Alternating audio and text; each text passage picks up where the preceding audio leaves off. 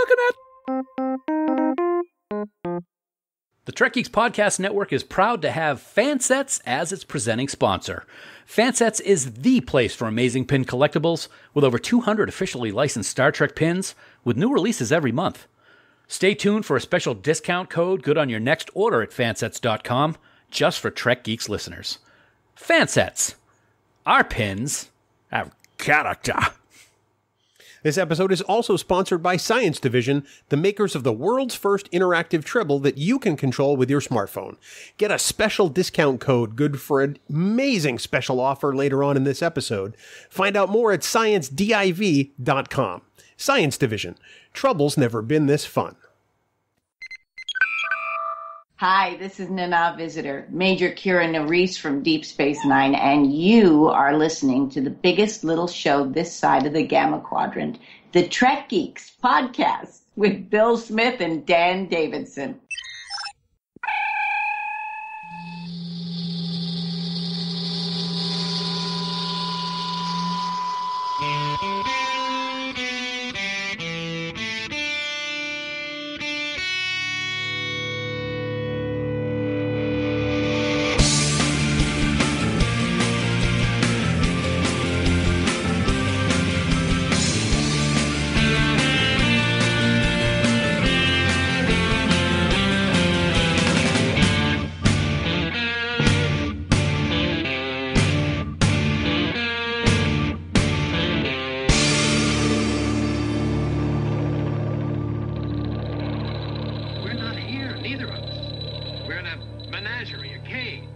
From the bridge simulator at Podfleet Command World Headquarters, located somewhere, I don't know, we keep moving it. We're looking for a new space. If anybody has any leads, just let us know. But it's the biggest little show this side of the Alpha Quadrant and the flagship of the Trek Geeks Podcast Network. Greetings, ladies, gentlemen, children of all ages, and welcome to the Trek Geeks Podcast. I'm your co-host, Bill Smith. So excited to have you here as we record this in anticipation of Star Trek Day this week, the 54th anniversary of this amazing franchise that we all love.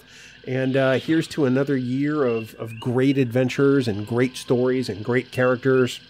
Speaking of characters, it's at this moment I'd like to introduce my podcast partner.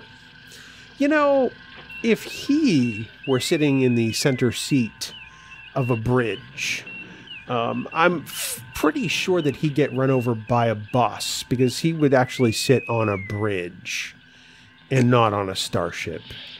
Yeah, he's still trying to figure it out. He's Dan Davidson. Dan, welcome aboard, buddy. It's good to have you here aboard the Podfleet Command ship. Get off the bridge. It's great to be here. I'm just over here busy doing the Janeway protocol, and we'll see how that all works out in my simulation later on. It's good to be here, buddy. Off last week, I want to take a quick moment to just say thank you to the people that wished me well. Had a little bit of a health scare, but everything came back just fine. So everything's good. Thanks for steering the ship over on lower decks for us last week. You did a great job, and I don't like taking a week off. I really don't. It's not fun. Wait, so I just want to get this straight. On Trek Geeks, you thank me for steering the ship. On Discovering Trek, you say, thank God I'm back so Bill doesn't have to steer the ship because it was terrible. Because that's a comedy show over there. Is that what that is? It's a comedy show over here, too. So, yeah, you saw it.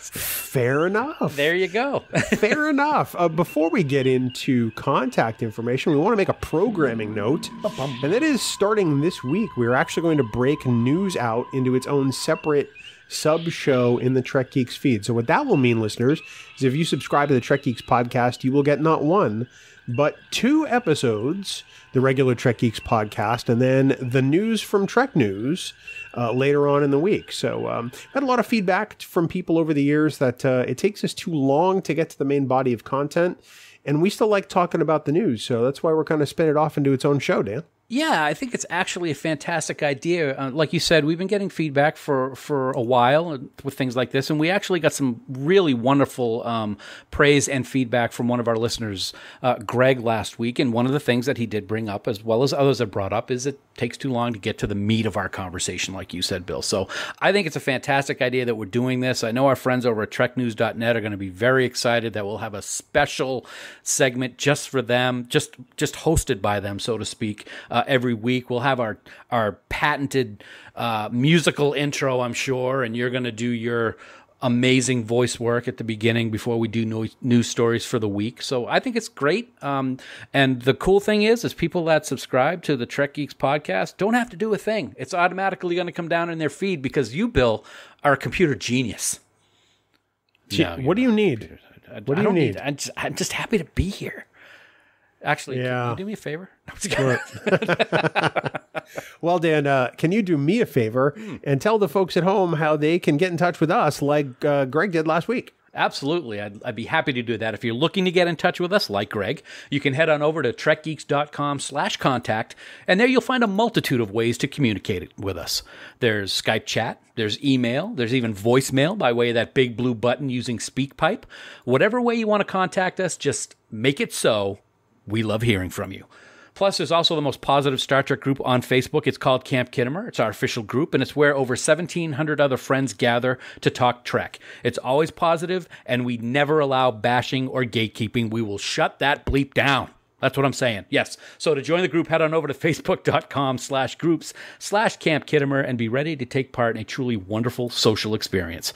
And as always, we want to thank our wonderful admins, Haley, Jackie, and Dan, for the amazing job they do running the camp. But Bill, I want you to remember that any comments or messages you leave us in any of these places may be used in a future episode. Yeah. Wow. Okay. Yeah. Well, thank you, Arnold. I really appreciate it.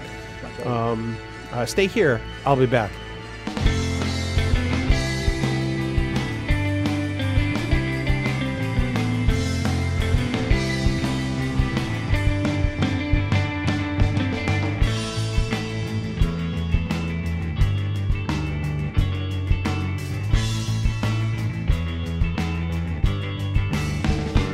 Dan, this is a very special week for Star Trek fans. As this episode is dropping, we've just had Star Trek Day, and that's exciting. I mean, if you remember, our friends at Fansets delayed their Star Trek releases for the beginning of the month just for this very special occasion.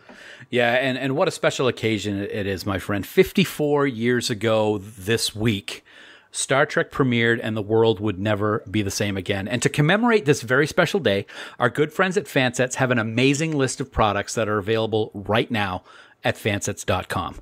Lower Decks has been a huge hit, and you know that Fansets would be proudly representing this new show. So get your crew pins added to your collection this very moment. Pause us, go out to fansets.com and order Mariner, Boimler, Tendi, Rutherford. You from Massachusetts? Captain Freeman, First Officer Ransom, Security Chief Shax, and Dr. Ta'ana. They are all available right now. Each pin is available for $6.95 each, or you can get the whole set of 8 for only $49.95. And that's not all, folks. No siree, because coming up on the 15th of this month, Soji from Star Trek Picard will be making her debut.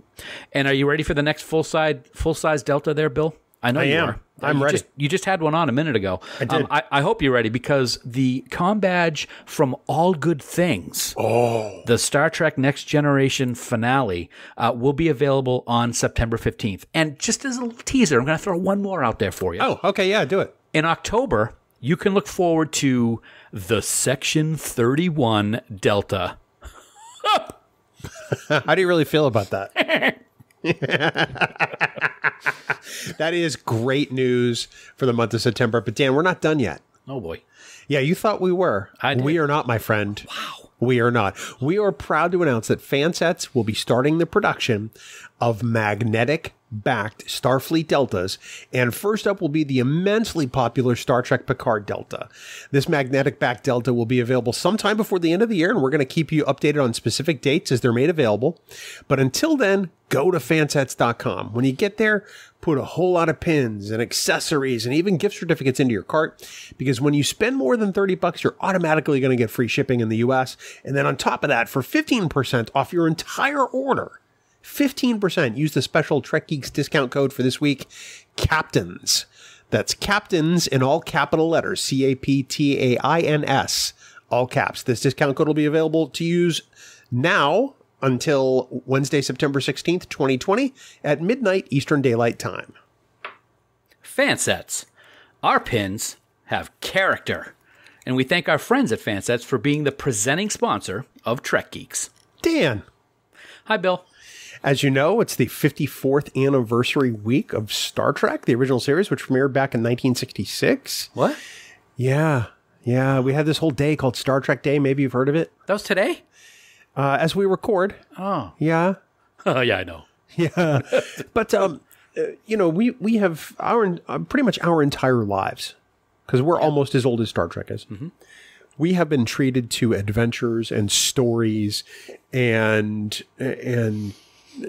just a series of different shows that have embraced the human spirit, that have been a mirror for humanity, and have inspired generations of people along the way. Fair statement?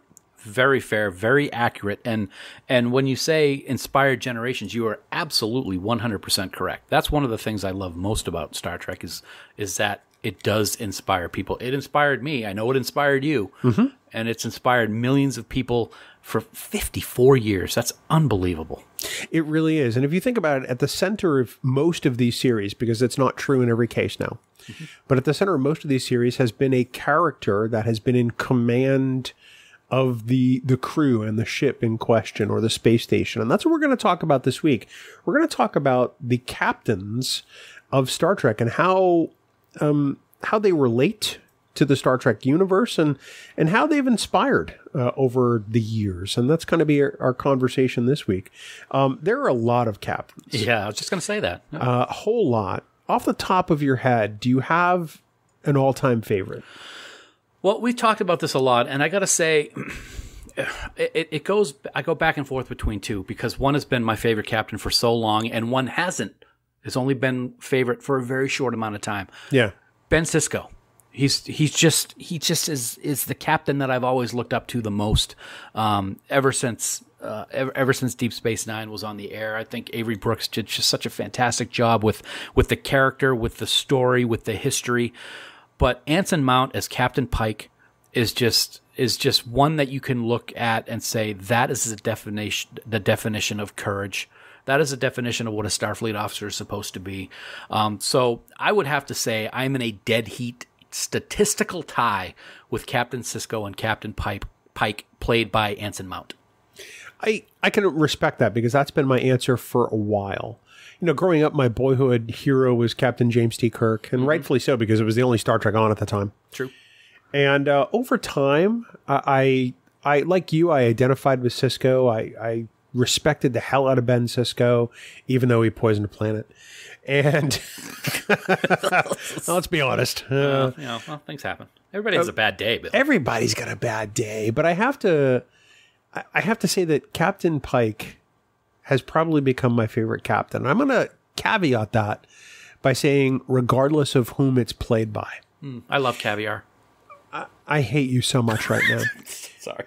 But, Anson Mount has certainly added so much more depth to Captain Pike, and the writers, the people who wrote season 2 of Star Trek Discovery and who will be writing Strange New Worlds, have really gone out of their way to help flesh out this character. But it had to start somewhere. Mm-hmm. And that's kind of where Star Trek starts. There was a post in Camp Kidderminster earlier today about the Cage and how great it was, and someone who's going to celebrate Star Trek Day by watching the Cage. And if you think about it, the Cage really didn't become watchable until the late 1980s. That's right. We hadn't seen it until then. At that point, it was considered lost footage. Yeah. And it was black and white and spliced together with the scenes from the menagerie, and those were the only parts in color. Mm-hmm. That was most Star Trek fans, at least of our age, their first exposure to the Cage. And it all starts with Chris Pike. And at that point, he's broken. He's beaten. He's weary. He's not sure he wants to be doing this anymore. He almost wants to start his own pleasure planet or whatever. And that's kind of where we get introduced to this character. And we get taken on a journey with Chris Pike there, and also later on in the JJ films, and now in Star Trek Discovery and Star Trek Strange New Worlds. And we've learned that Chris Pike is a really complex guy who really embodies what Starfleet is. He really does. And you're right. When you think about it, if Gene had his way, this is who we were going to see in Star Trek. Yeah. That was going to be the guy. And it was the network that said, no, we want something different. But that was his idea for what Star Trek was going to be like, with this captain who, like you said, was tired. He's lost too many people under his command, and he just wants to go somewhere and forget about all that. He's got huge weight on his shoulders, and we do see that the portrayal that Jeff Hunter does in that in the Cage and the Menagerie is certainly one that is memorable. But then we get to see it built upon with what Anson brings to the character, and you find out just how upset he was that they were not involved in the war with the Klingons. Yeah. They were out on the edge of frontier space, or however you want to call it. And that was something that he really had a problem with. And it was like he let himself and Starfleet down by being forced to stay away.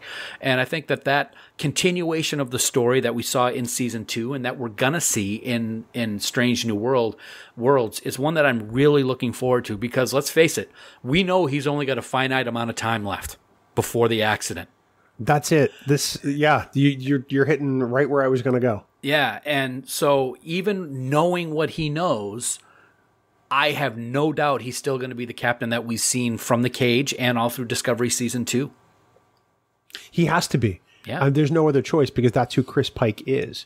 You know, it's funny because Anson Mount on the Strange New Worlds panel today, during Star Trek Day, talked about how, you know, at some point he's going to receive a promotion to fleet captain. Right.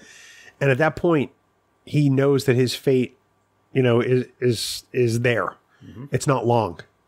Yeah. So the only question is, when does that happen? It's like, well, he can't try to not get a promotion. Yep. Because it's going to happen. It's been He's sealed. seen it. His fate has been sealed, as we saw in Discovery season 2. Now, I think we did some math, and I think from the time of Discovery season 2 to the accident is about 10 years. So I think he's got about 10 years to play with. Roughly. So that's not a lot of time when you think of it, especially when you know what's coming. And we may get into this later on, but I'm going to say it now because we're talking about Pike right now. In terms of what, you know, we nickname our episodes when we put them together, and this episode is Captain's Courageous. I don't think there is a more courageous moment by any of the captains in any of Star Trek history than what Captain Pike did in Discovery Season 2. He knew what was going to happen to him if he took that time crystal, and he knew that he had to do it, and he did it, knowing what he was going to become. That's the ultimate definition of courage. Well, and the ultimate sacrifice in a sense, because he's essentially he's creating a reverse mortgage on his life. Yeah. You know, he's taking the payment up front for what he's going to have to pay out later. And the interesting thing about that, which I don't know if we ever really talked about it on Discovering Trek, is he did this knowing what was going to happen, not knowing if he took the crystal was going to save everybody. It was a gamble. Yeah, it was a gamble. And so he still did it because he knew that he had to. So that's courage right there, my friend. You know, it's a character whose fate, you know, must weigh on him every single day. Because I don't know about you, but if I received that particular vision of the future, that would be all I thought about. Yeah. Is it today? Yep. Is today the day I get promoted? Hey, Chris, congratulations. You're fleet captain. Oh, we want you to go help some people, help some cadets on this J-class starship. Oh, yeah. So it's going to make Strange New Worlds very interesting. Although we can't talk about Chris Pike and not mention Bruce Greenwood. Oh, absolutely. Because Bruce Greenwood brought kind of this elder statesman Pike, this instructor Pike, this father figure Pike to Jim Kirk's life in the Kelvin timeline. Mm-hmm. And I thought it was a fantastic portrayal. He still is the same character with that same sense of duty and Starfleet and honor, but still very different for the Kelvin timeline. And it works amazingly well. It really does, and it's interesting. I actually watched Into Darkness a few nights ago. I just happened to be sitting on the couch, and I wanted to have something on in the background while I was doing my stuff, and so I put that on, and I was teared up. I teared up. I was so upset that they killed him off when they did in the Kelvin timeline. Now, you know, we saw him in the wheelchair at the end of the 2009 movie, and it was kind of a nice tie-in, but not really, even though he had the Kirk Admiral uniform from the motion picture kind of on. But we've talked today about things that have been unexpected. This was unexpected. I did not expect Captain Pike to die in the darkness. And it was tough. It was a tough scene. Bruce does a great job with the character, and they had that relationship.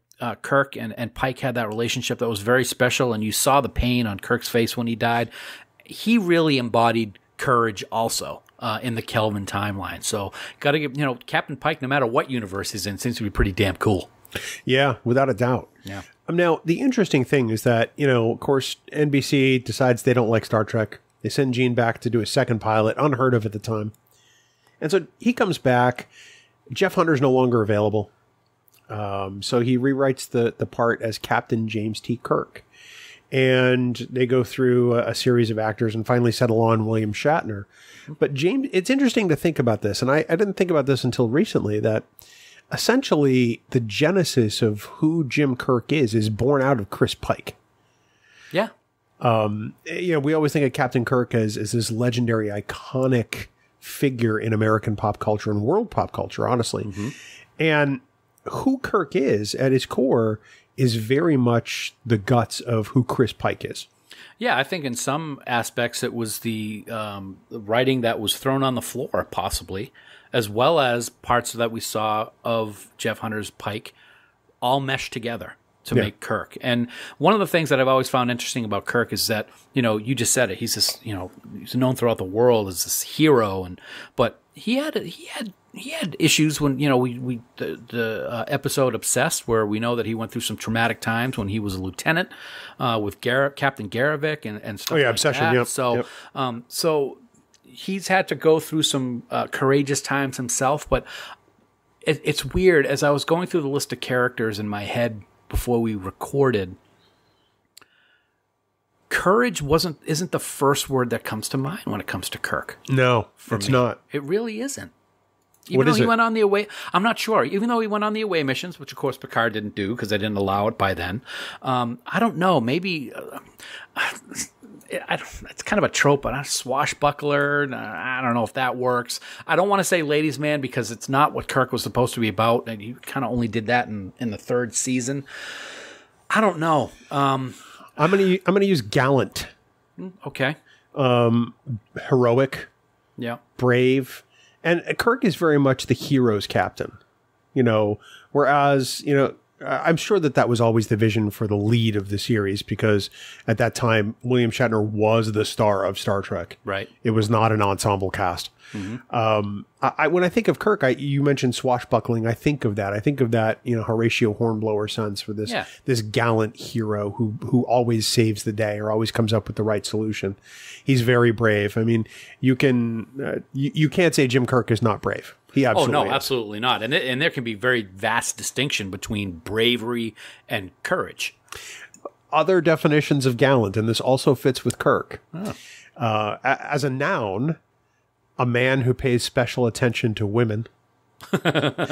As a verb, a flirt with women. Oh, okay. All right. So in all three senses of the word, adjective, noun, and verb, it does kind of fit James T. Kirk to a T. It really does. It's funny.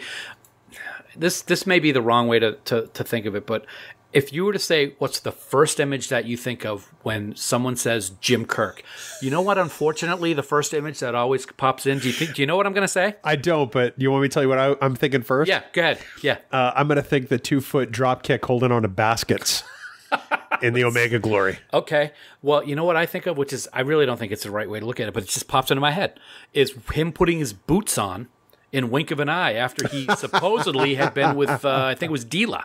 Yeah, I don't know why that's the first thing I pop. When I think swashbuckler, for some reason, I think of those boots, which makes me think of him putting on his boots. That, or I was going to think of him throwing his ass at the Endorian in Journey to Babel. Yeah.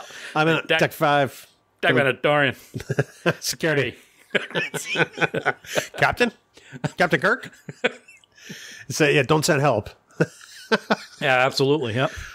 But James T. Kirk embodies that gallantry. He embodies that hero quality that inspired me as a child. Yeah. I think of my favorite TV characters in those years, and it was Batman, and it was Colonel Steve Austin, the $6 Million Man, and it was Captain James T. Kirk. All three of them very heroic. Yes. Those seem to be the roles that were largely cut out in those days. These days we have more anti-heroes, we have more morally ambiguous characters. But, if you think of, a hero among heroes, James T. Kirk really is setting the bar pretty high. I think maybe that's why he stands out, because it wasn't something that we saw as much of back then.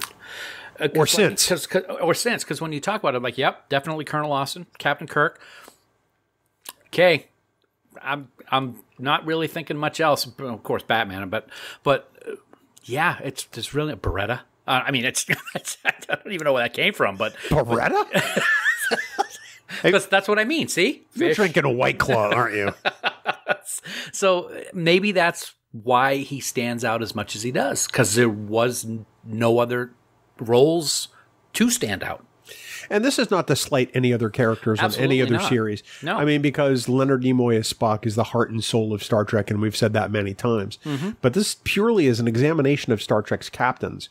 Kirk stands out because he is the guy who saves the day, whether with words or with his fists, or in some cases with his 2 feet doing a drop kick. Captain Kirk always gets it done. He tries to represent humanity as best he can. He tries to explain to people that, we're humans, we have a lot to learn, but we mean you no harm after I try to punch you. His bravery stands out with the fact that sometimes he had Brett Favre disease, where he would shoot from the hip a little too fast. Yep. And whether that was good or bad, it all depends on the eye of the beholder, I guess. But it's something that was always there with him. I will always have a deep and abiding love for Captain Kirk as a character. He was my first starship captain. It's weird to think he's not my favorite anymore. Yeah. But I mean, isn't that what's great about Star Trek as we celebrate 54 years, that it's not just a couple captains anymore? There's like a dozen. It's really not. And in fact, going back to my favorite captains, I never finished my thought because I got sidetracked and, I got old man brain.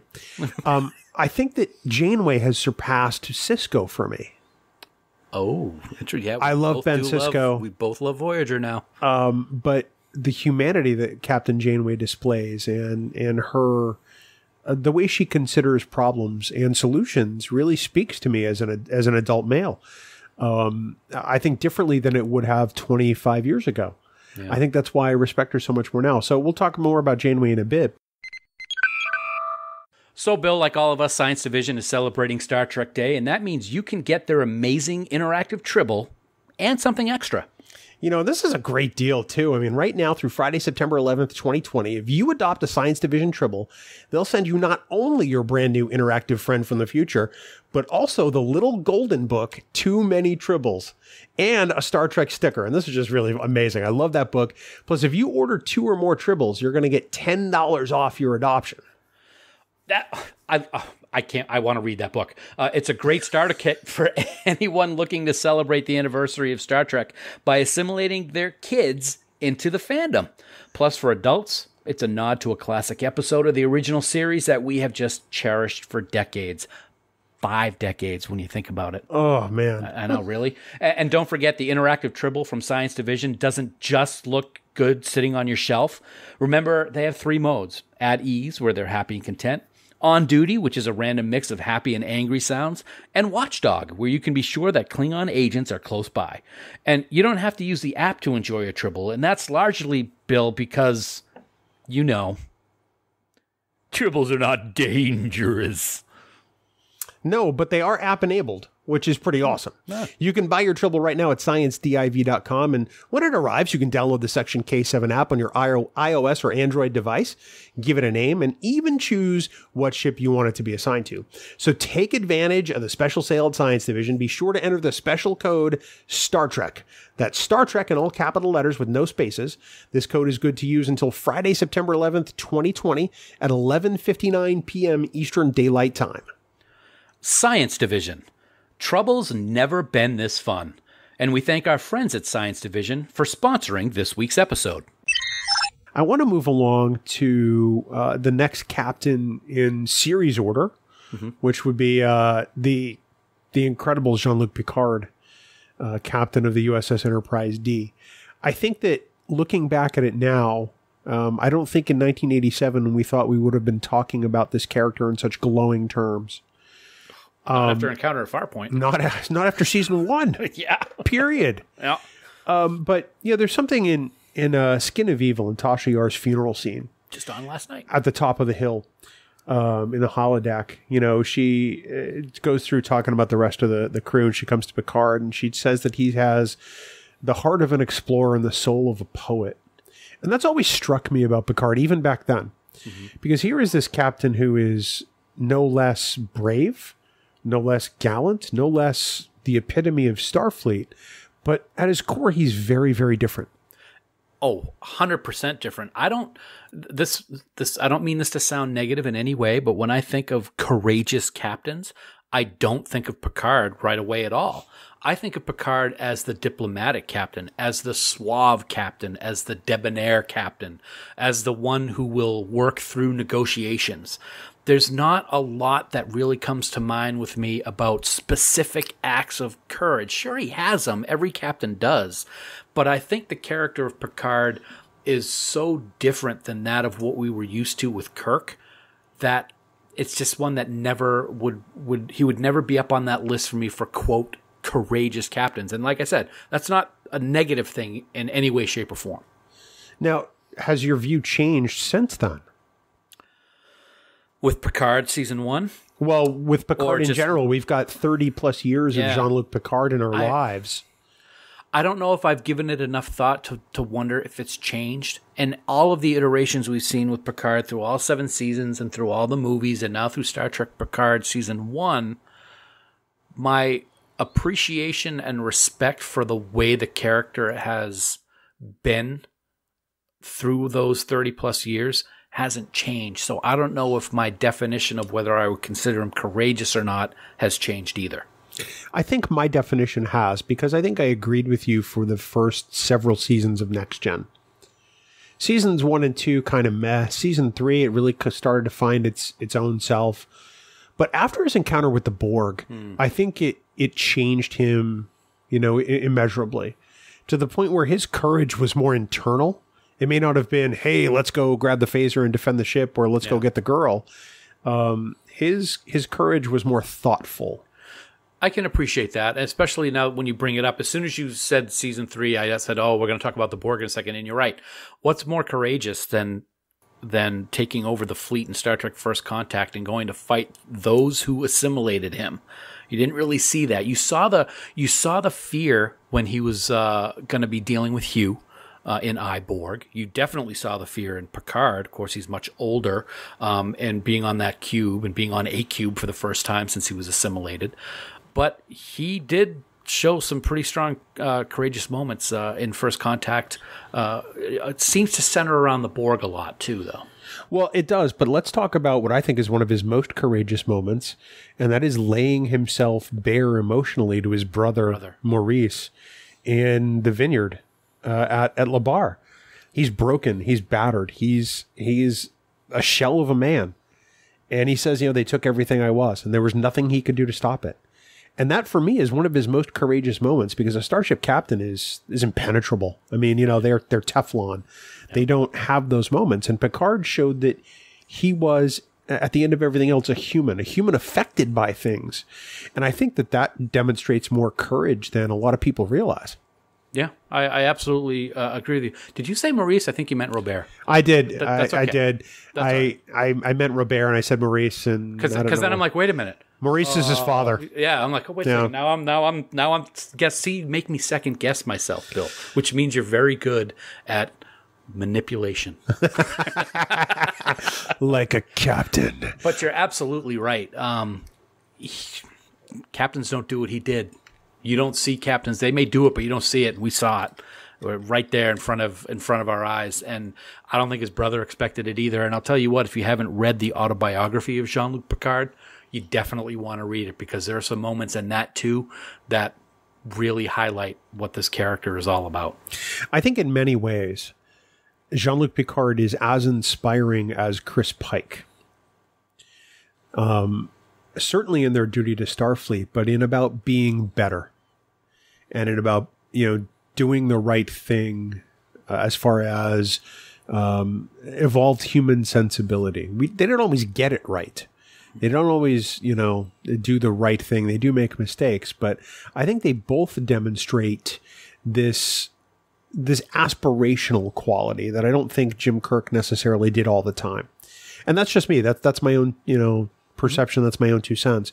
But when I think of captains who inspire me to be better, to do better, I put Jean-Luc Picard on that list personally. I would agree with you there. Definitely. It's one of those, well, you just said a moment ago, Tasha, or Tasha said it during her little hologram. It's like a father figure, even though she didn't know what a father was like. Yeah. Somebody to look up to, someone to be able to trust, to guide them in the right way. So yeah, I definitely can agree with what you're saying there, man.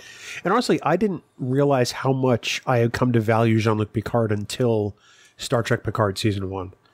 It's like in our conversation with Jonathan Frakes a few months ago, I said, these were not the characters that I grew up with. TNG wasn't my Trek. It premiered on my 18th birthday. Yeah. It was the first new Trek of my adult life. Mm-hmm. And I didn't realize how these characters had become so important to me. And I didn't realize that Picard himself had become that important to me. And I think that's pretty awesome that I can still get these kinds of lessons from Star Trek.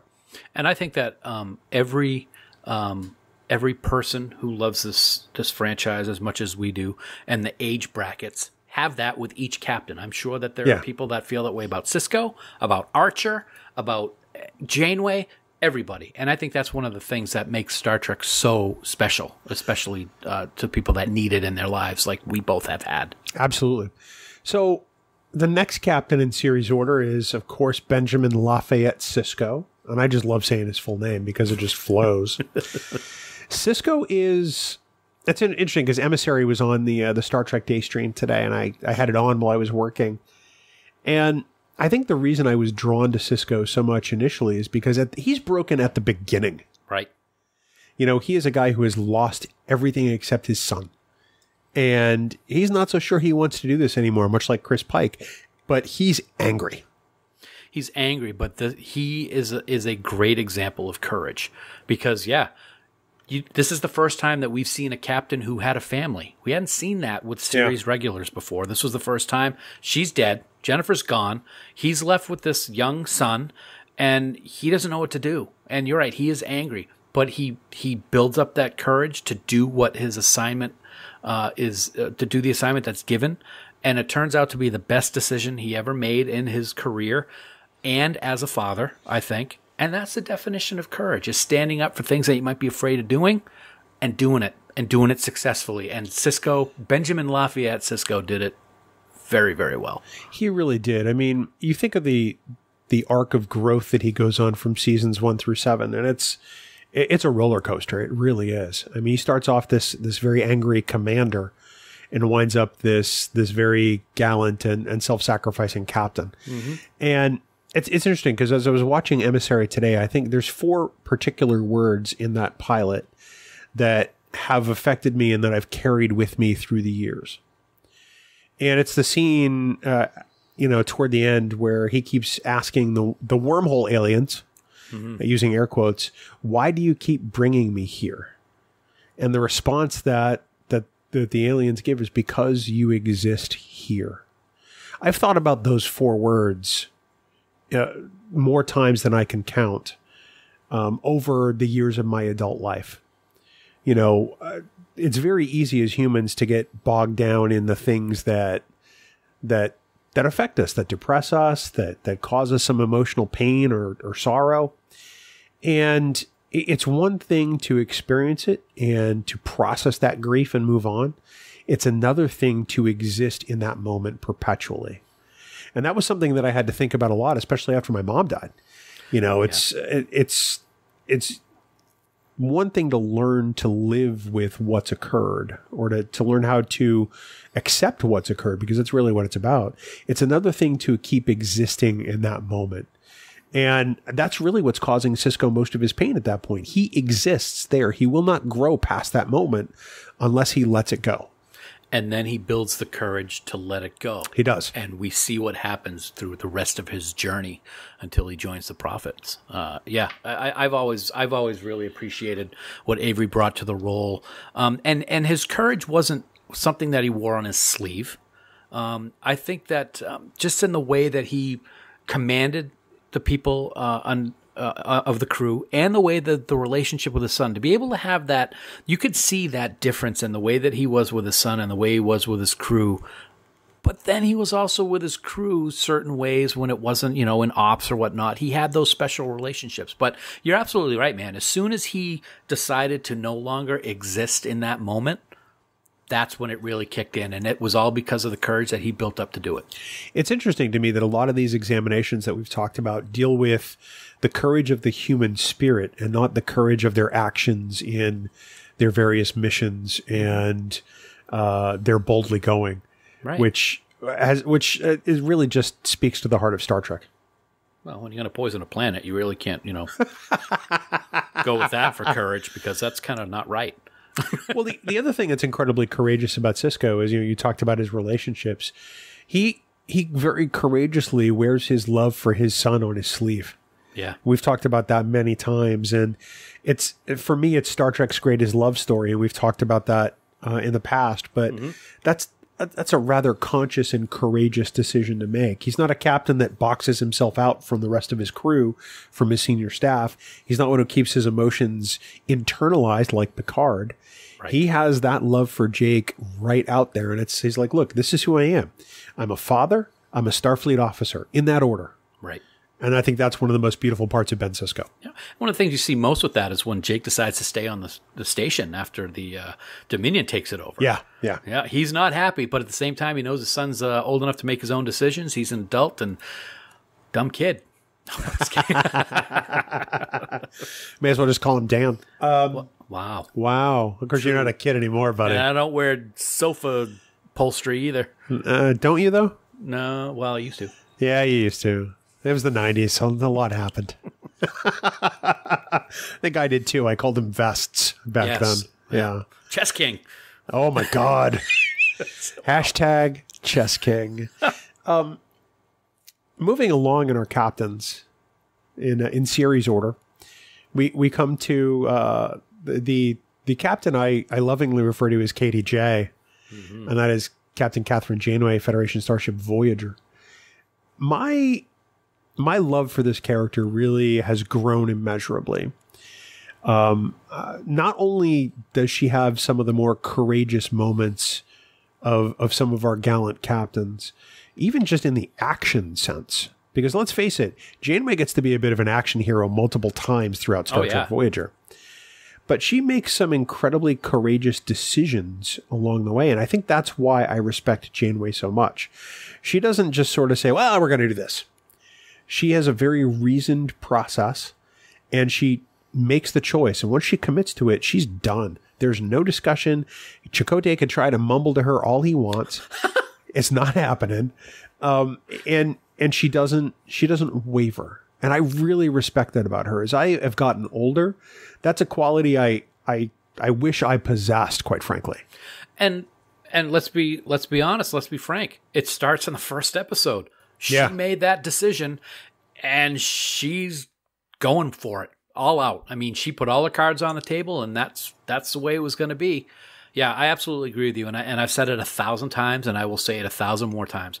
Thank God for Heroes and Icons, HNI Television, so I could do that rewatch a few years back, because, like you, the respect that I have for Voyager, for the entire crew, but especially Catherine, as I like to call her, is just off the charts. She's probably, because I've talked about Sisko and Pike, she's number 2 or 3, depending on if it's 1A. Yeah. So yeah, absolutely. And she's and you got to give all the credit in the world to Kate because of what she brought to that character. Absolutely. Is HNI paying you under the table and I just don't know it? I really wish I'll tell you what, I wish they had it here in Merrimack, because I'd be watching it still. Even though, isn't that weird that we have it on Netflix, we have it on CBS All Access, we have all the DVDs, but something special about watching it on a real TV station, like when it's on BBC America, I'm like, oh my God, Deep Space Nine is on. Yeah, but I can't stand the BBC America cuts because they shorten the episodes and they add commercials. Yeah. Kind of like TOS in the 70s. I don't think HNI does that. So. See, I would rather watch it without commercials. I know. I don't know. What can I say? I dial up the Netflix or the CBS All Access or my home media server because it seems like I have a copy of Star Trek freaking everywhere. It's not a bad thing. No, but you're right. It does start with Janeway from episode 1 and continues the whole way. There are times where she doubts herself. Mm-hmm. I mean, that's only normal. It's part of the human condition. There are times where she locks herself away from the crew. Right. Because of her own guilt, her own depression, her own doubt. And that's a very courageous move to admit that those things are occurring. Yeah. I keep coming back to the more human courageous moments, but she has some of the most courageous moments in all of Star Trek. Well, she has to show at all times that she is the captain and she's the one responsible for every life on the ship. But you're right. The courage to tell everybody that she's not in a good place. She needs to go run off and hide in her quarters for a little while and get everything straightened out. That's courage, because you don't expect your captain to do that, and you have to wonder after the fact if they're going to think differently of you because of that. But she doesn't let that bother her. You want to talk about courage? The woman comes back from the future to her younger self and says, "Hey, here's how you kick the Borg's ass." That's courage, man. Mm-hmm. Yep. I've grown to love that character more than I thought possible. I can't imagine a world of Star Trek without Catherine Janeway. I used to think that, I used to make the joke that Janeway was the worst captain in Starfleet because she got the ship lost on day 1. And I mea culpa, mea culpa, mea maxima culpa. That's because I didn't know enough about Janeway and I hadn't sat my butt down to watch all of it. I'll tell you what, I used to think negatively towards her because she got promoted to Admiral and Picard was still in command of the Enterprise. It's like, what did you do to become Admiral? You stranded everybody and then you got them home barely because of some steel-encased tunnels in subspace. Well, remember, Kirk told Picard, don't accept promotion, so he probably just didn't. Well, still. But that's what I used to think that. I don't think that anymore. No, I think that Janeway has become one of Starfleet's greatest captains. Yeah. And I'll die on that hill. I really will. And I got to say, man, I hope we see her again. I hope so too. Oh, I really do. I would love to see Kate Mulgrew in that role again. Yep, I think it would be amazing. Yeah. It's funny because a little bit of a tangent, we saw Shatner as, TJ Hooker and all the things that he's done. And we've seen, Patrick Stewart and things. And I'm sorry, as much as the role in Orange is the New Black was great for her, I can't see her as anything else but Catherine. And I don't want that to be negative because it's such a great role, but that actors are always afraid of being typecast and never get a role outside of what they became famous for. But in some ways, all the great things that Kate's done, I don't want her to do anything else. Oh, I do. I think that, I do, but I say that tongue in cheek. But, yeah. Get over it. I'm sorry. In series order next, we have to talk about really what amounts to the first captain. Yeah. Jonathan Archer. And people go, well, it was retcon. It was a prequel. It doesn't matter. He's the first captain. Yep. And I think that makes him immeasurably important through all of Starfleet because for many captains who would come after, he was the blueprint. Mm-hmm. He was the first to head out that way. Yeah. And talk about courage.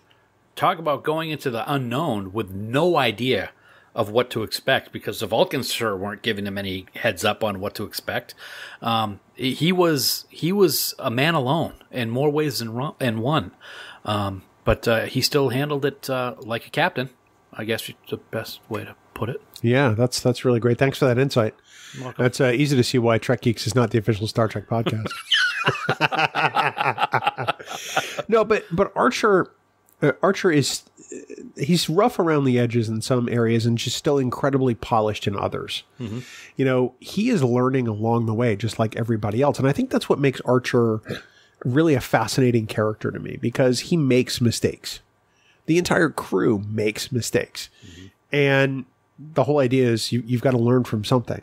You can't just wait until you have all the knowledge. At some point, you have to go out and experience it and do it. And that's what Jonathan Archer winds up getting to do.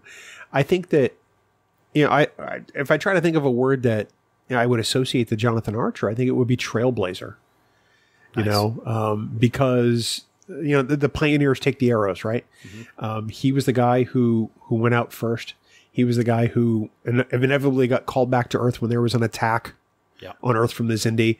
He was the guy who had to try to stop, the annihilation of the human race. Mm-hmm.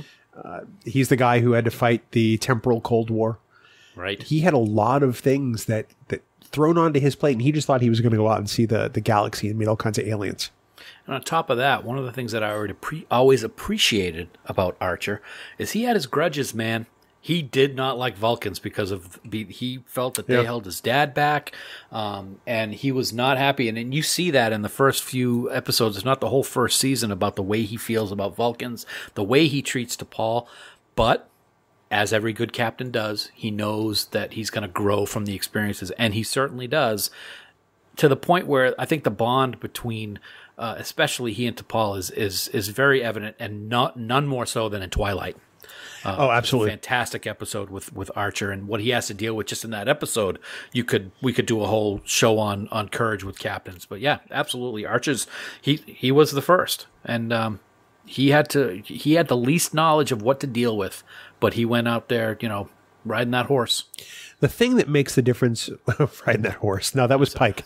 Oh, that's right. The thing that makes the difference for Archer with me is that I can see the other captains in Star Trek asking themselves, what would Jonathan Archer have done?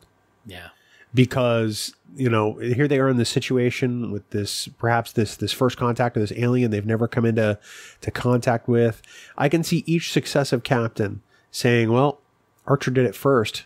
What would Archer have done here? Yeah. How would Archer have gotten through something like this? I can certainly see Captain Pike doing it. Yep. I can maybe see Jim Kirk doing it. Picard, absolutely. Cisco, without a doubt. Mm-hmm. Janeway, hell yeah. And that's the problem, I think, unfortunately, with Enterprise, where it aired in the line of shows, is we didn't get to see that. We haven't really seen what Archer did in Starfleet and for the Federation, because we don't really know what happened after season 4 with him. There's never really been any discussion. Right. We don't know. We never hear about an Admiral Archer. We don't know how he died. Well, we do. But I mean, we've never really seen it. Right. So it's something that it's sad that, that's kind of some of the things that I hope in Discovery. Of course, we might not see that because it's going to be in 3188 this year, but is that they would have talked about him more, especially in season 1 with the beginning of the Klingon War. Well, but at that point, it still would have been... It's been a while. 90 plus years. Yeah. After the fact. Right. So I can see where he would have been a distant memory still.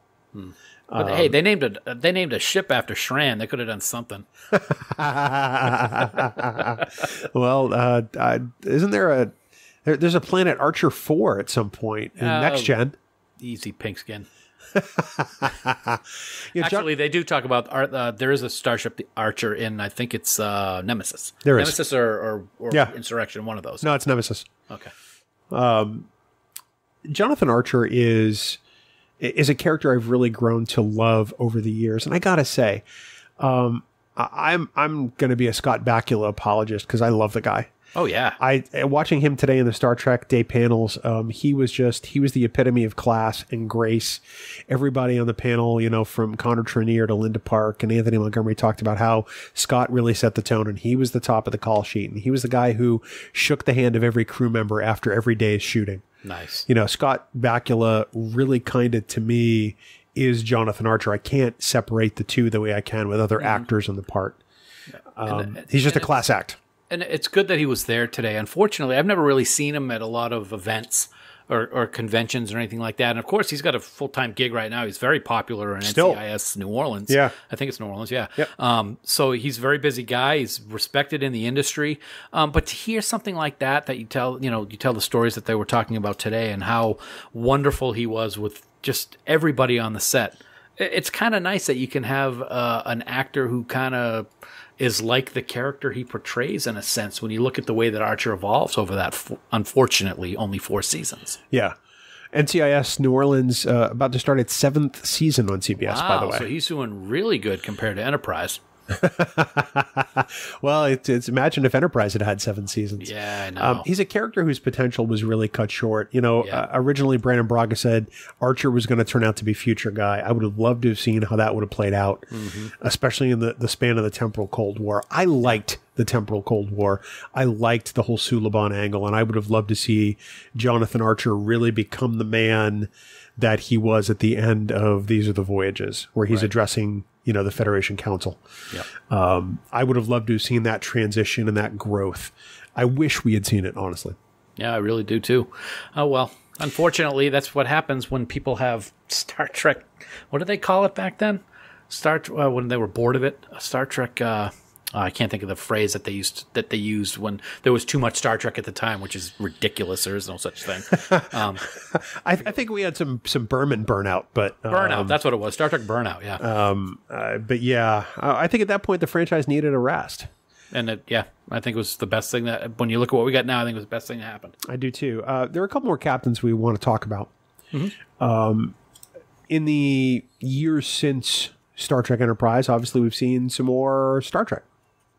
We have, and we really can't escape a discussion on captains without talking about the one we really wish we got more time with, and that is the Prime Universe Philippa Georgiou. A character with so much potential, a character I loved during those first 2 episodes of Discovery, because I really saw the warmth and the humanity in Georgiou, and that's something that I wish that we had gotten to see more of. Absolutely. I love what Michelle Yeoh brings to the role, but she is the mirror universe Philippa, so it's never going to be the same. And what we saw of Prime Universe was really special. We got another small glimpse of that in Short Treks, which I absolutely love. She was only on screen for like 2 minutes, but it was just fantastic. And the compassion and the understanding and the sense of family, I think, that she brought to the Shenzhou was really something that stood out. Yeah. Even when we didn't get to see it very much, you got to see in just a short amount of time that it was on screen how much that crew respected her, and how much that if you crossed her, you were going to pay for it, like we saw with Burnham. Undoubtedly. It's a character that I really feel was, and I understand why it happened. I mean, because it drove the story. Yeah. It's a critical plot point that this character dies at the end of episode 2 of Star Trek Discovery. But man, that Philippa Georgiou would have been probably a revered and loved captain in the pantheon of Star Trek. Just that whole first scene where she's on the bridge, talking about, is this level of sarcasm necessary? No, but I do like it. It really such a great line and delivered so well with just a hint of sparkle in the eye. It's like, this is a captain that I would love to watch. But absolutely. The Discovery's also had a few other captains. Yeah. One from a mirror universe. Yeah. And Gabriel Lorca. Mm-hmm. We can't really count him among the captains courageous because he was really hell-bent on a cause. He was. But there is an acting captain of the Discovery right now. Goodness gracious. Who is incredibly inspiring, and that is, of course, the Kelpian Saru. Yeah. We know that going into season 3, he is the acting captain of the Discovery. Mm-hmm. We have no idea what that's going to translate to in season 3. Yeah. We have to hope that he becomes the permanent captain, but you want to talk about a captain that inspires and embodies bravery and gallantry and the best of what Starfleet has to offer. I tell you what, Saru has learned well. He left his whole planet never thinking he'd ever see any of his race again for the rest of his life, including his family. So take that as you will. Right. And he's successful, and he does well in Starfleet, and he is respected by everyone who works with him. And we see him grow as a character that I really don't know we've seen growth with any other character based on how his race has been for millennia with their fear. And then what happens when he loses his threat ganglia and becomes that much more stronger or strong as a character. Yeah. And I think that flows out to the rest of the crew. Now, when he's first, dealing with the change, as we'll call it. The change. Kelpian menopause? He makes a couple mistakes, and, but, you do what you do with what you got, and he learns from it. But, Saru, both you and I have had a very special connection with Saru. You more so than I, of course, with your wonderful article that you wrote for the Star Trek website last year. And Doug Jones is just a master at his craft, and he's one of those people that you can't ever see the character played by anyone else because he brings so much to that role. That's really it. I mean, Saru has the benefit of having Christopher Pike to learn from just before he takes the captain's chair. And I think there's a lot of lessons there for Saru to emulate and build on, quite honestly, because I think that's more important than just copying. In fact, in season 1, Saru is like, computer, list for me the greatest captains in Starfleet history. And you see a bunch of names on the screen, and one of them is Chris Pike. Yeah. And Saru already knows he's working with greatness when he greets him in the transporter room in season 2, episode 1. And so not only is there could be the potential for a lot of intimidation there, but Saru accepts it and builds on it. And that's pretty courageous. Look at, he's been marked well, because look who he had beforehand. He was working with Captain Giorgio. Yeah. So he had 2 great captains to work with, and Lorca. But as you said, another story for another time. I still hope we get to see Prime Lorca someday, but who knows? Saru is he's had 2 great captains to work with and learn from. And that's one of the things I think is so special about Saru is he just doesn't work well with them. He learns from it, and he then teaches that to the other people under his command. I think we've seen that a lot, especially with Tilly. So it'll be interesting to see what happens in season 3. It will be. These are characters who have meant the world to us, who have inspired us, who have given us adventures that we never thought possible. Of course, it's all based on great writing. And character building and all of those things. So, I mean, when we talk about these characters and how great they are, we have to tip our hat to the hundreds, literally, of writers who have written for these characters over the almost 6 decades of Star Trek. Oh, I absolutely agree. We have so many great actors that have played these characters, but they're nothing without the words of the writing staff that create these characters on paper, all of the backstory, all of the things that go on from episode to episode, and then the people that actually create that magic on screen, whether it be the directors or the special effects teams. I don't think we give enough credit to the behind-the-scenes folks as we should.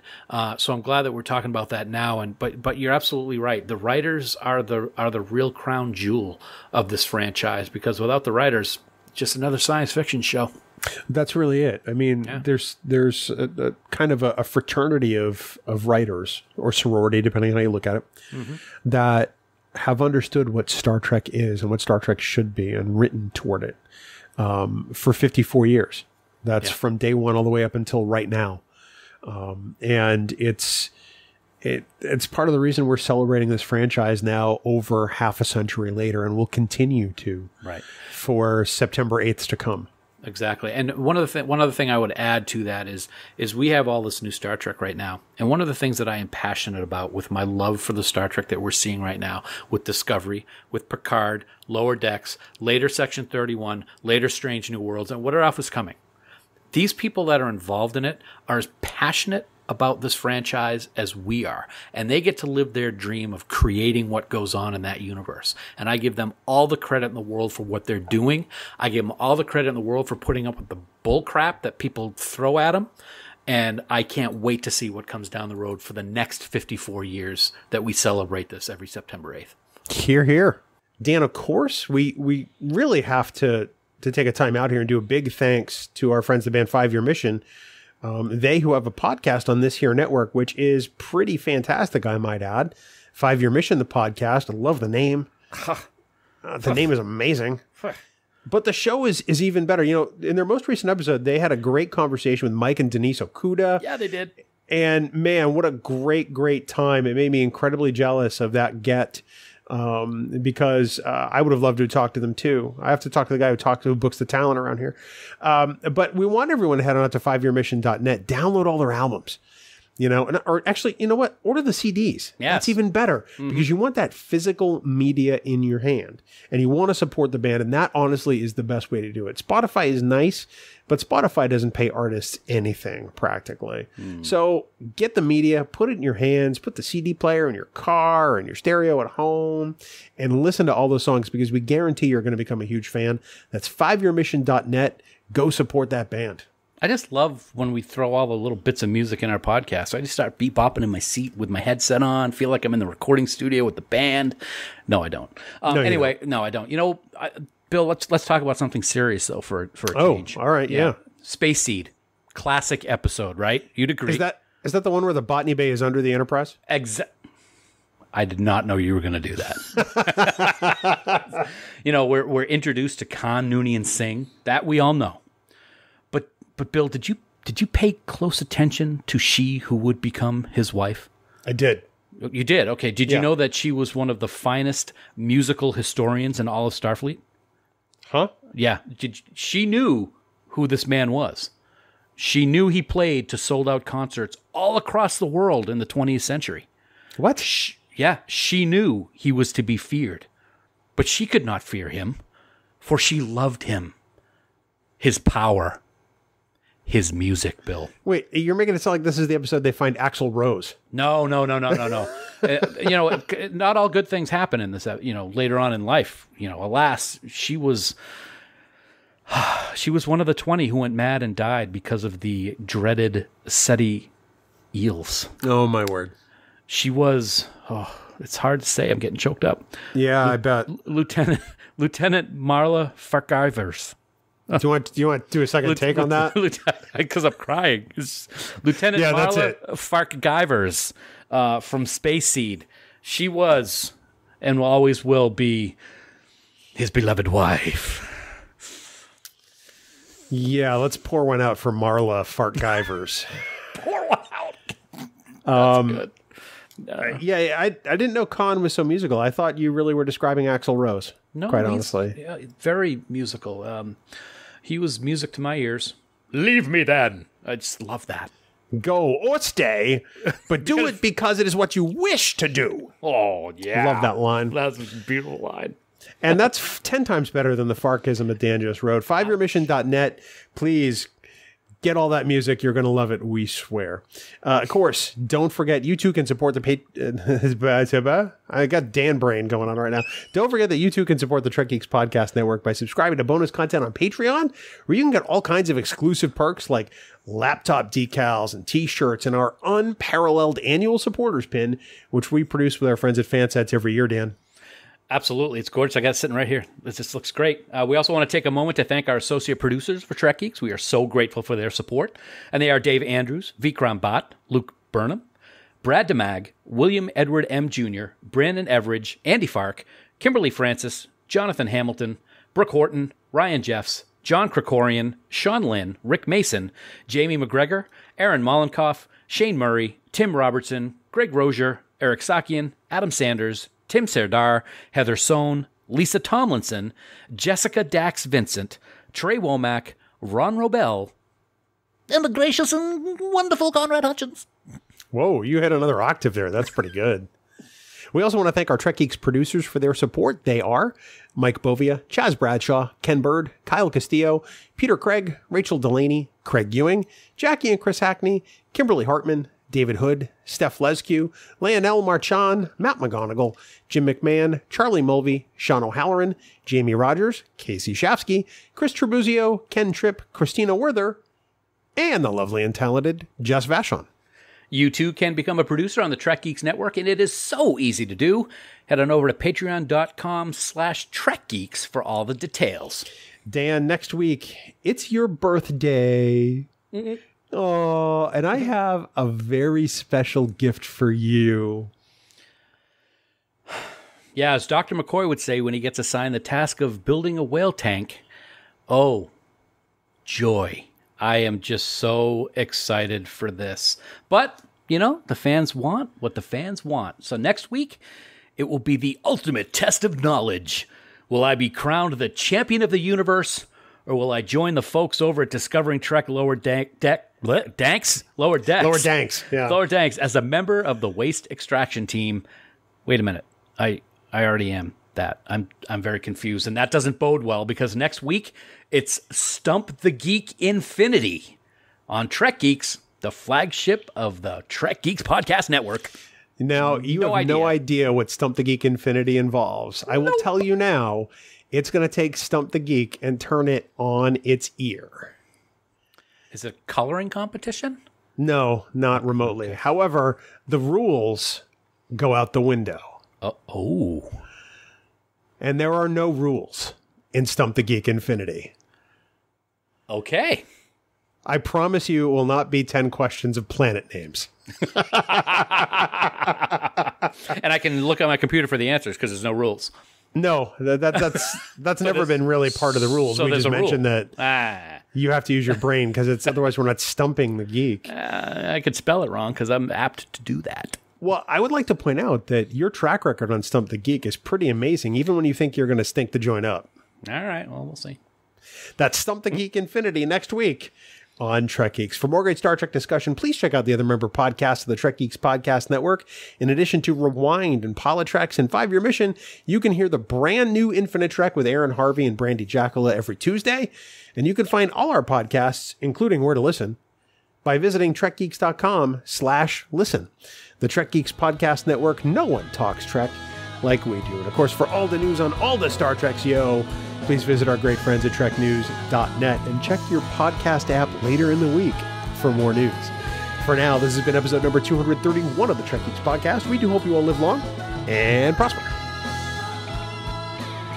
Oh, is it me? Sorry. Coconut. Yeah. you get a week off and you don't even remember to do coconut? What the hell's going on? Music for Trek Geeks is provided by 5-Year Mission. They're writing an original song for each episode of Star Trek. Hear more of their music at 5yearmission.net.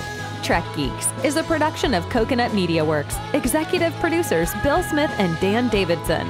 For more great Star Trek discussion, discover the other shows of the Trek Geeks Podcast Network at trekgeeks.com or find us in Apple Podcasts, Spotify, or your favorite podcast app.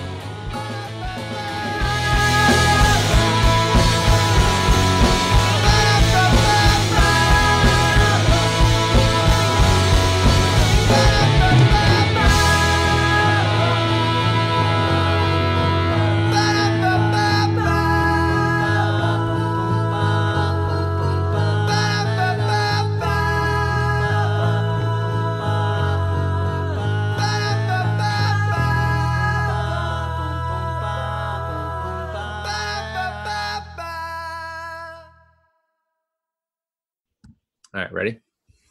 Always. Begin ignition sequence.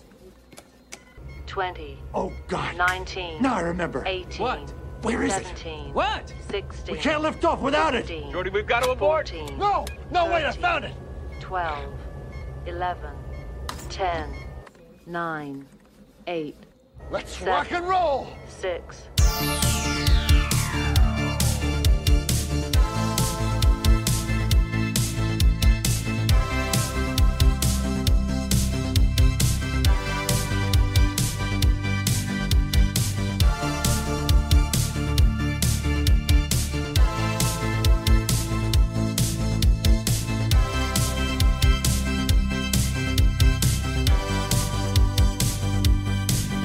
Welcome to Deep Space Pride, a gay Star Trek podcast.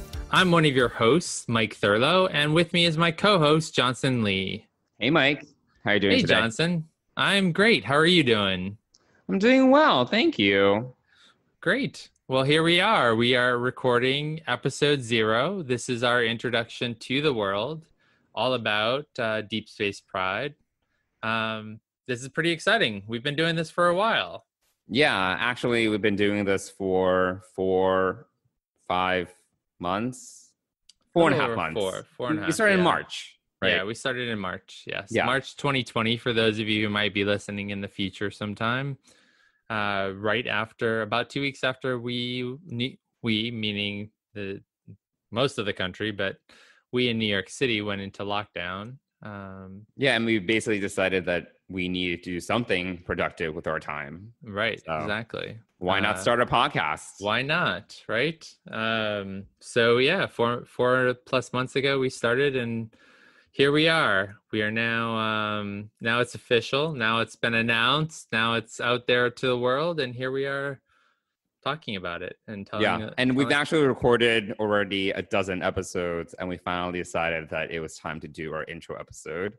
so that people can hear about who we are and what we're here to do. Right. Exactly. So we are coming to you live / recorded from New York City, right? Yes. And we're recording this on August 4th. So just a couple of days before the latest Star Trek series Lower Decks premieres, which is really exciting. So this will be out in time for new watchers of Lower Decks to hopefully find us. And we'll be in the midst of, as CBS All Access is telling you, 23 weeks of Star Trek, which will take us through the end of the year, which is insane. But also extremely exciting, because if this year doesn't need a smash bang up, really exciting ending, I don't know what does. Oh, so basically you're saying that Discovery season 3 finale better deliver, otherwise it's over.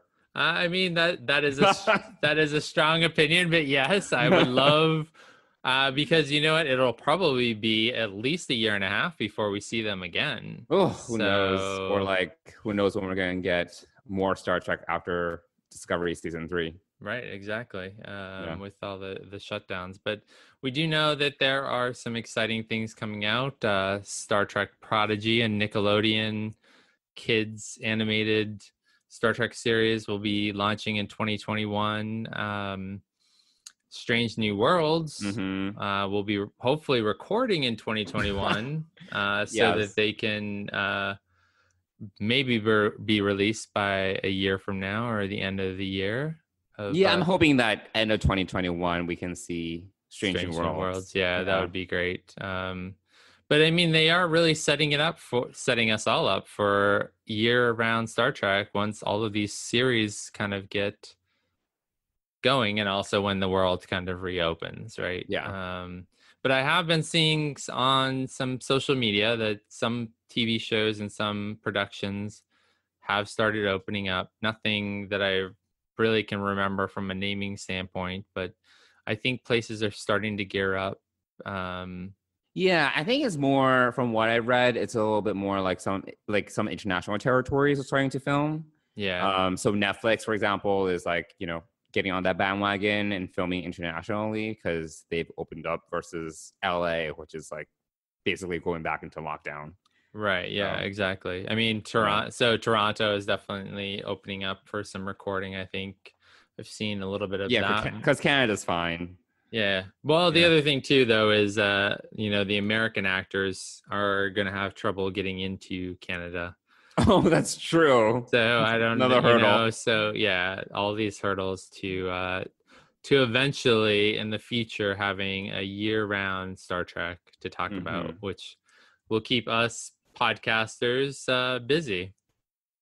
Yeah, totally. Plus the 750 hours of Star Trek that's already been recorded. So Mike, do you want to tell our listeners a little about who we are and what we're doing here? Yeah. You can start first. Oh, thanks so much. Yes. Well, let's start with why we're here. And I approached you back, I think, before we actually started recording, because it took us a little bit of time to get this together, but also two, you had to think about it. And yes. And so originally the genesis of this idea was for me that, I listened to a few Star Trek podcasts and I really enjoy them. Obviously, we're on the Trek Geeks network, podcast network, which we're really excited about. But so they were my entry into Star Trek fandom, as far as at least having an outlet for watching an episode of Discovery and then listening to Discovering Trek, where Bill and Dan would break down the episode. And I remember reaching out. And I didn't even know about Trek Geeks until you told me about them, because we didn't listen to the same podcast. I actually started listening to Transport Room 3, which is another completely different Star Trek podcast, which is a spinoff of IGN. And I've been listening to that one for a few years. And then you told me about Trek Geeks only in the past couple of months when you had started to approach Bill and Dan about just getting some advice. And I was like, oh, what's this? Another Star Trek podcast to add to my queue. So there it is. Right. Yeah. Yeah, exactly. But we were both listening to different podcasts, and we both enjoy what we listen to. But for me, at least, there was something missing. And I think that was a voice from an LGBTQIA perspective where we could talk about Star Trek. So that's originally why I approached you about that. And also because we've met about a year ago. We were introduced through my boyfriend, a good friend of yours. And that's how this friendship and talking about Star Trek began. So we got to go through Star Trek Picard and talk about it through text mostly, with occasional conversations in person about the series. And it was really cool to be able to do that. And, I know for you, I was one of the first gay geeks who liked Star Trek. And for me, you were the one that I talked to about it the most. But I had only recently, prior to really meeting you, found out that some of my other friends were also Star Trek fans. So that was also something that was really important to me, is to put our voices out there so that people like us, part of the LGBTQIA community, can find community with other gay geeks or, LGBTQ geeks. And I think that was really important to put that voice out there and to share our perspective. Obviously, it's been an exciting couple of years for us. We've gotten a gay couple on Star Trek Discovery, which was amazing, and certainly gave us all hope for the future. And then towards the end of Picard, we were all picking up on some unusual vibes between Raffi and Seven. Which I have notes for, which I definitely have thoughts on, which we do explore in our Picard podcast episode. Right. But yes, do continue. Yeah, so it's a great time. We're seeing more representation in sci-fi, which is great in a lot of respects. And so I think it was time to contribute to the voices out there talking about it. And hopefully my ideal behind all of this was reaching those people who may feel alone, are part of the LGBTQ community and who don't really have other people to talk to Star Trek about. And so we want to be those people that you talk to Star Trek about, or you listen to us talk about it and you interact with us through various modes of communication. And possibly eventually in the future, we'll be able to meet people in person at future events, possibly. Or 2 fans. What's maybe that? 3 fans. I said maybe like 2 or 3 fans. I think we might have We'll be in Vegas, like, oh, hey, I see you. Thanks for listening. One of 3. One of 3 people. Well, we'll have a small meetup and just enjoy it. But I think that was really important. So that's why we're here. We're here to contribute our voices to those people talking about Star Trek.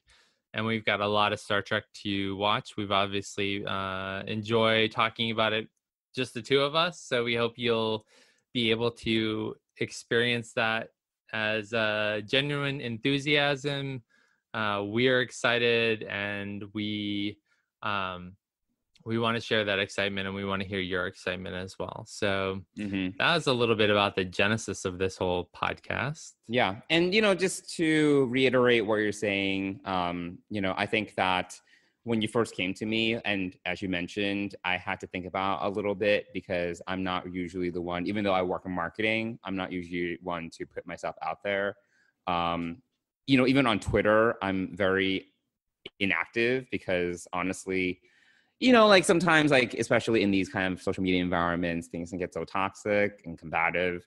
I have opinions, but I don't need to put my opinion out there and then for my ass to essentially get handed to me in some weird fashion in a way that I'm not even looking for. So, I'm usually very reluctant to put myself out there digitally, unless it's something that's very casual, very frivolous. So when you came to me with this idea, I did have to think about a little bit. I obviously love Star Trek, and I have a lot of thoughts and opinions about it, as you know. But for me to then put that into a format for people to consume and listen to, that was something that I had to really think about. And ultimately, what you're saying in regard to the diversity element, like you are definitely the first gay Star Trek fan I've really ever met, to be honest. And I've met even I would say like the Star Trek fans I've met organically have been very limited.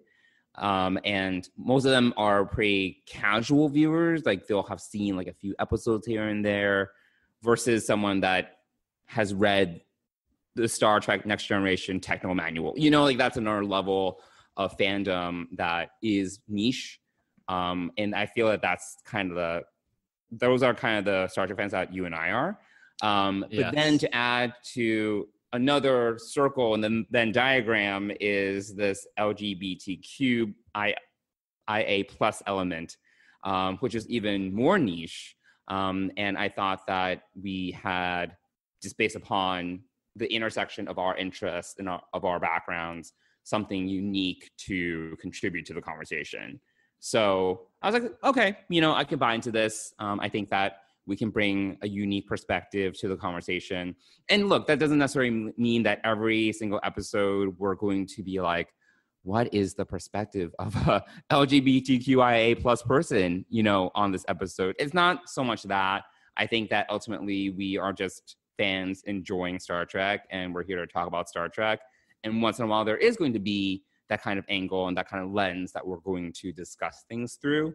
But, I think that even kind of just having that kind of different perspective and having that different kind of voice, even if at the end of the day, there's only so many things that we can say about Encounter at Farpoint, because there's only so many things you can say about Encounter at Farpoint. I think that it's still bringing a little bit more diversity to the mix. And ultimately, as you're saying, Mike, that's what we're here to do. There we go. So why don't you tell people a little bit about what to expect from our episodes? Yeah. So essentially, our episodes have evolved a great deal from when we first started them in March. And the first episode that we're going to release is actually when we decided to start this podcast. So we are going to be doing an episode on the finale of Star Trek Picard, and also another episode that's looking at season 1 of Picard as a whole. And then we get into the groove of things, and every episode is going to have a very basic layout and structure. At the center of each episode, we're going to be talking about one episode of Star Trek that we've decided to watch. And sometimes that could be, when the Lower Decks starts up, that's going to be an episode of Lower Decks. But we're also going to be peppering in potentially some other episodes that we decided to watch here and there, or we were inspired to watch because of whatever reason. But that is going to be at the center of each episode. And we would love for all our listeners, all 3 of you, to follow along, to watch the episode, and then to hear us banter about it. But besides talking about the episode, we're also going to talk a little bit about what other things we're Star Trekking, whether that be a news item that we're excited about, another new series that CBS All Access decides to launch, anything along those lines. Mike, you and I both read Star Trek novels. Well, you listen to Star Trek novels. I read Star Trek novels. Right, yeah. So, there might be a little bit of that. Sometimes we'll just turn on Hulu or Netflix or Amazon Prime, and we'll decide to rewatch a movie, like you rewatched the motion picture recently. Right, exactly. I recently rewatched Star Trek 6, Undiscovered Country, recently, just because it was my 40th time, and I just had to watch it again. And you also just finished the whole rewatch of Deep Space Nine. So that is true. From beginning to end. So I rewatched all of DS9 for those of you viewers, listeners that are interested to know. I was like, it's been so long. It's been literally over 20 years since I have seen DS9. So why don't I watch it again? And I rewatched the whole thing from start to finish in 3 months. I did skip over or fast forward the Vic Fontaine episodes because I can't. But other than that, I watched every single episode. Yes, and this is a whole other episode of podcast. But then I watched the What We Left Behind documentary, and that was great. Yeah, exactly.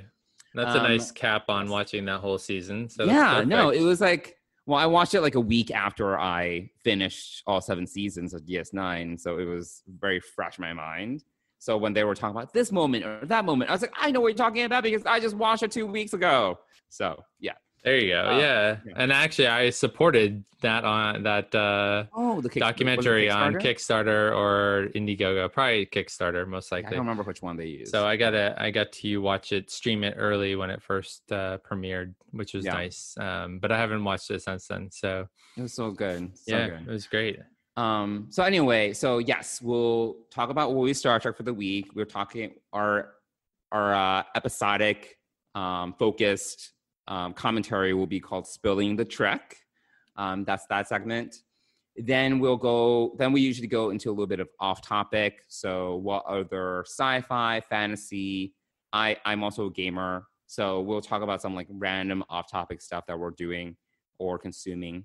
And then finally we talk a little bit about ourselves and how we're each doing personally in our personal lives, whether that is our relationships, dating life, whatever. And that segment is called Dishing with Deanna. So obviously, we want to go to Counselor Troy's office and share our feelings and share what's going on in our lives. There we go. So, and she's a great listener. So yeah. And she knows if we're lying. So and there you go. Yeah. I think, and also since you talked about Deep Space Nine, I think both of our favorite series is Deep Space Nine, but the genesis of this podcast really started with Picard. Mm-hmm. And from there, what we decided to do is we watched obviously we watched season 1 of Picard together, but then we went back and, when we were recording these as episodes we picked to talk about in Spilling the Trek, we kind of we went back to the beginning. Well, the beginning for me, the not so beginning for you. And to further explain that, first and foremost, we're both Next Generation fans. Mm-hmm. We grew up with that. That is our first new series that we got to see live aired on TV. Now I got to see Encounter at Farpoint from the start. But I was a Star Trek fan before that because growing up, my family would go up to my grandmother's on the weekends, and Friday night dinner would be myself and my Uncle John in the living room at my Nana's house having dinner and watching Star Trek. So he is responsible for getting me into Star Trek back then, but that was obviously reruns of the original series, which I did enjoy, and that started my fandom and started my book collecting. I collected all of the pocket books for a really long time. I have so many of those pocket books. They're like, yeah, I know. I piles of them at my parents' house. Yep, mine are in storage as well.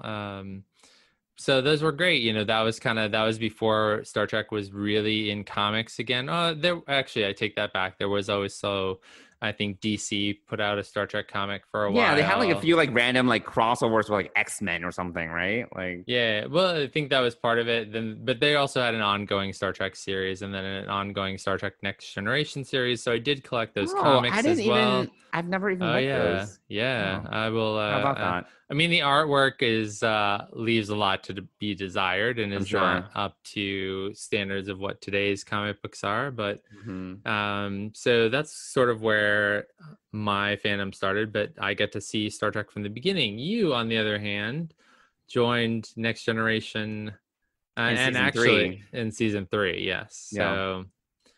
I started a little bit later, and then I was able to watch some of the older episodes when they did reruns, or I actually bought them on VHS. And it was outrageous. It was like one VHS tape for one episode was like $15. It was like outrageous. Yeah. Yeah. But that was like the only $14.95. way. I think the longer 2-part episodes were like $19.99. Yeah, it was like crazy. Yeah. Yep. Yeah. But eventually I went back. But I basically started at what I would consider the golden age of TNG when things really got into a groove. So then going back to Encounter at Farpoint was admittedly difficult, but still critical viewing. You came on when they had real uniforms, and I watched when they wore the spandex and the. It just looks so uncomfortable. Yeah. And apparently it was giving the crew like back problems. Oh wow. Yeah, that was like part of the issue. That, yeah. Yeah. But I also, that's funny, that reminded me suddenly, I did also collect the Star Trek The Next Generation magazine, so which came out every couple of months, I would say, and covered a certain number of episodes. So I had that collection for a while. So did you ever collect Communicator, or was that, what did you just No, so Communicator was, you had to pay for a subscription, right? Because it was like part of the Star Trek fan club.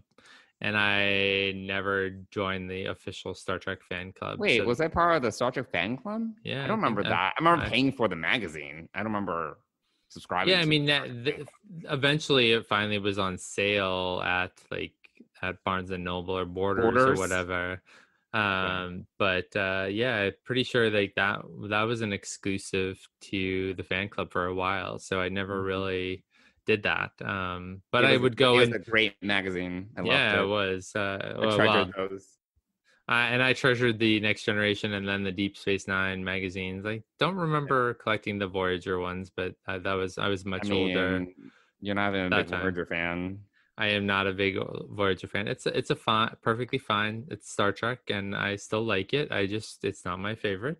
Has its ups and downs. It does have its ups and downs. I do like some of the characters and less, but I think that's part of also this, like, we have very differing opinions on characters and things and series, I imagine that our listeners do as well. So it's always fun to kind of debate these things with someone else who cares as much about Star Trek as you and I do. So that's sort of the fun of it. And so, so after we did watch season 1 of Picard together and talk about it, we went back to the beginning and we did an episode on Farpoint Station on, I can't even think of the episode now. Farpoint Station. Encounter at Farpoint? Encounter at Farpoint. Thank you. Wow. I had like a brain freeze I did have a brain freeze. Yes. Brain freeze. Brain fart. Brain fart there, yes. And so we'll kind of take you through seasons 1 and 2 with some episodes, which we'll probably release as bonus episodes because with 23 weeks of new Trek coming out, we're going to have a lot to talk about. And so we'll probably go back and release some of these as historical documents of our time in coronavirus lockdown. So look forward to those, and that's really the evolution of our podcast. And it got us to the point where when I reached out to Bill and Dan, for mentoring, I just wanted to ask them some questions about podcasting and get some advice on a few things that we were talking about. And I had a Zoom call with Bill, and he didn't have a lot of feedback for me. The feedback ended up, I'm sure he had like mental notes, but he was trying to be nice. Maybe. I mean, he said we had a good foundation, and we'd like you to join our network. And I was like, what?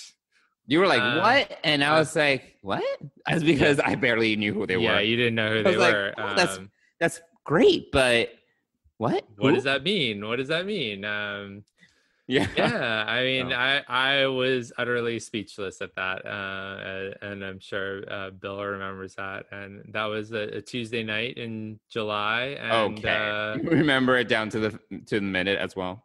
I think we had a call at 8:00 at night. Yeah. And it was after my vacation to the Finger Lakes with Dennis. So, I can probably pinpoint very quickly when this call happened. So, well, I remember getting the text from you, and you were very excited. I was like, "Oh, cool!"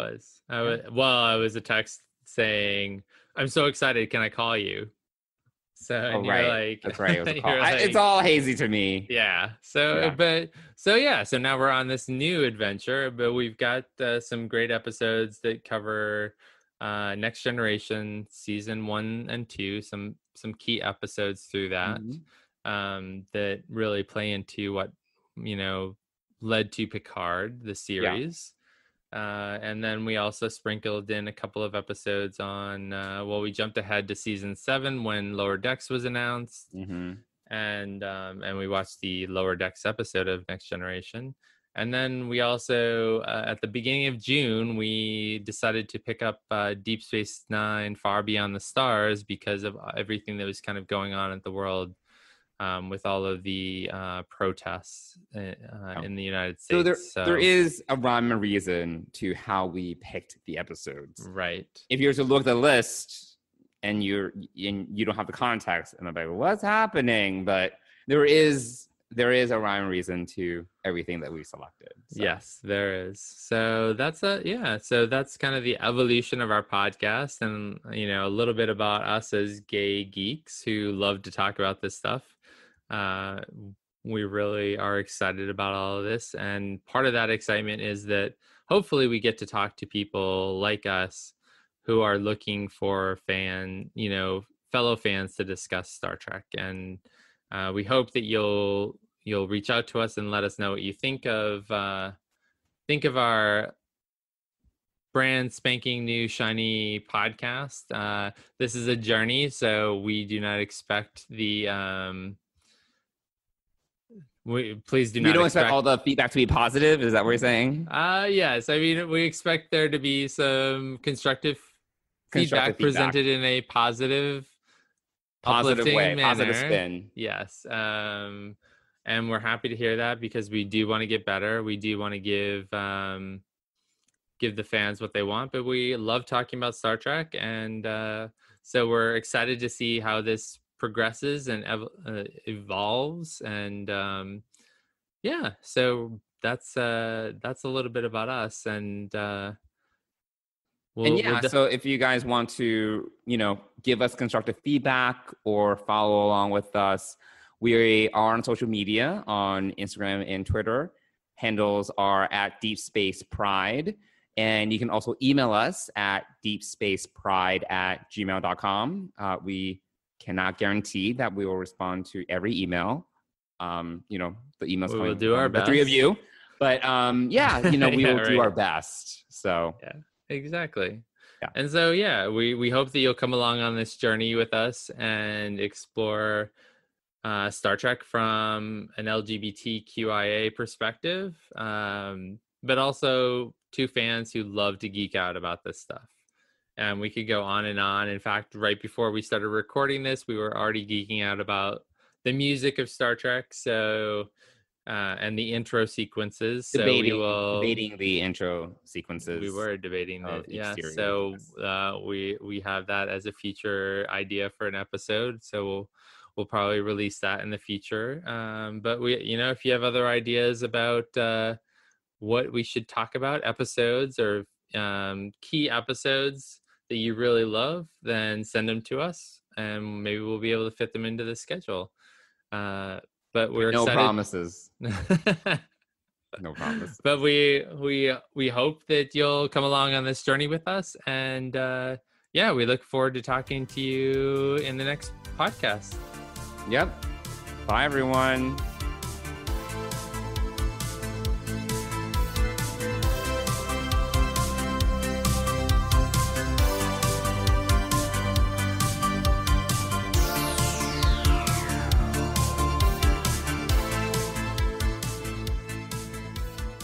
Deep Space Pride is a production of Coconut Media Works. Executive producers Bill Smith and Dan Davidson. For more great Star Trek discussion, discover the other shows of the Trek Geeks podcast network at trekgeeks.com, or find us in Apple Podcasts, Spotify, or your favorite podcast app.